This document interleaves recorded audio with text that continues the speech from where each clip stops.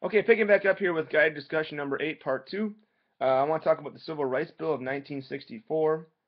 Um, on June 2nd, 1964, just 7 months after Kennedy's assassination, President Lyndon B. Johnson signed the Civil Rights Act of 1964. Um, Two major things this act banned. Number one, uh, it banned discrimination slash segregation in public facilities based on race, color, religion, or gender. Again, discrimination or segregation in public facilities based on race, color, religion, or gender. This essentially was the end of Jim Crow laws. It only took about 100 years. Number two, discrimination in employment based on race, color, religion, or gender. The 1964 Civil Rights Act, that was, right? Let's talk about the summer of 1964, Mississippi burning. Despite the Civil Rights Act of 1964, fewer than 15% of blacks in the Deep South could register to vote because of literacy tests and other restrictions. During the summer of 1964, the SNCC, the Student Nonviolent Coordinating Committee, sent 1,000 Northern volunteer college students, most of them white, to Mississippi as part of Freedom Summer. The purpose of Freedom Summer was to recruit and register black voters in Mississippi. Now, the experience was very dangerous for these college students. In the most famous incident of violence, 2 whites and 1 black were murdered, and their bodies were discovered in an earthen dam. Also, 37 black churches were burned or bombed in Mississippi that summer. If you've ever seen the movie, there's actually a movie starring Gene Hackman called Mississippi Burning. If you don't know who Gene Hackman is, ask your parents or grandparents. They'll be able to tell you. Okay? All right. Moving on to the Voting Rights Act of 1965.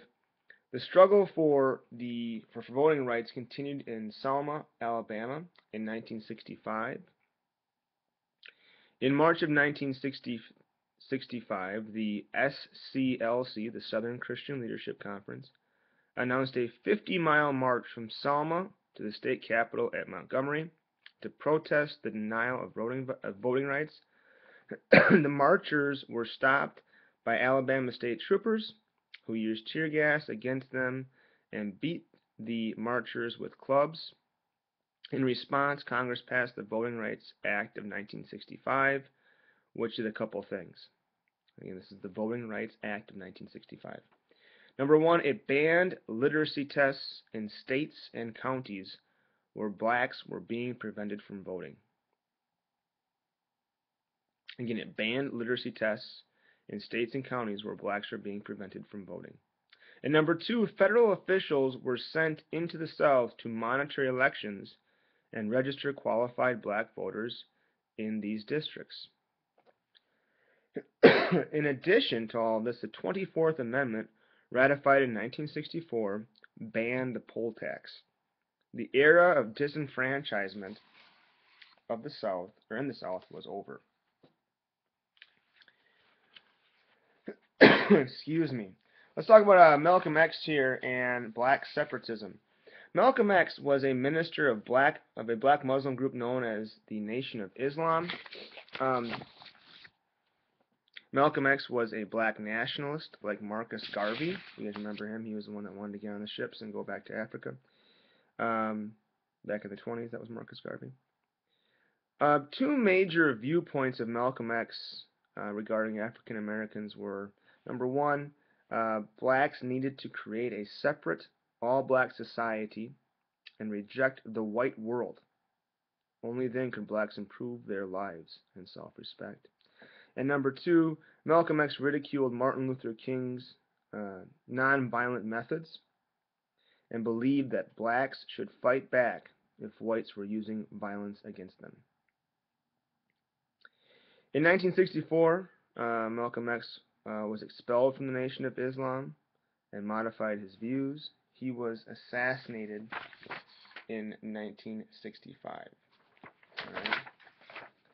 Um, kind of interesting to think of why. Maybe ask yourself, why do you think his views are so appealing towards African Americans at that time? I think that would be something we could definitely talk about when I get back to class. Um, last thing here for guided discussion number 8 is the fragmentation of the African American Civil Rights Movement.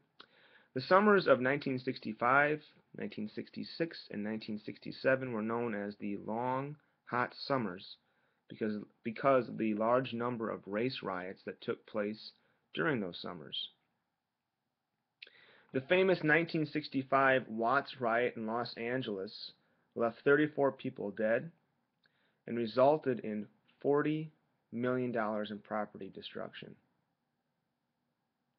The major cause of these riots, of this riot in particular, was the growth of poverty and high rates of unemployment among blacks in America's big cities. The civil rights bills did not solve these problems. After 1965, in the midst of these riots and the successful passage of the Voting Rights Act, the civil rights movement became more and more divided. Under the direction of Stokely Carmichael, who was in charge of the SNCC, the SNCC actually reversed its policy of nonviolence and shunned help from whites. Again, the SNCC was the Student Nonviolent Coordinating Committee.